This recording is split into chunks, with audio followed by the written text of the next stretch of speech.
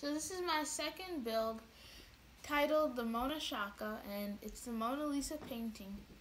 But since it's the world's most famous painting, it leaves people in shock whenever they walk past, since when they walk by it gets sensed by this motion sensor and the eyes move.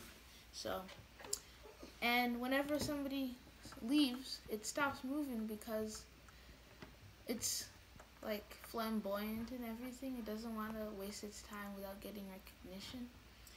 So what I use, I have a pyroelectric infrared motion sensor and an old picture frame that we cut up to fit the dimensions. I have an Arduino with the servo motor up here, which turns this paper clip, which turns these ping pong balls attached with some more paper clips on popsicle sticks and hot glue. And for my project, it was from InstructableCircuits.com, titled Motion Activated Servo. And what it does is it basically says to the Arduino when the motion sensor I have is high, when the output is high, to turn the eyes from 10 degrees to 120 degrees and back. That's basically what it does. So when I plug it in, it turns on, I upload the code, and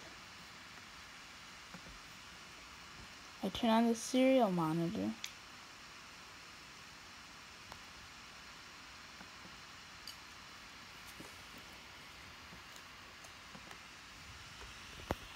And it calibrates the sensor for 10 seconds.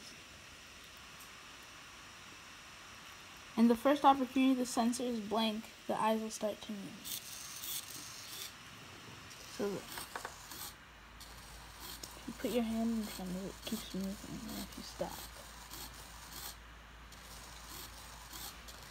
So if I moved away,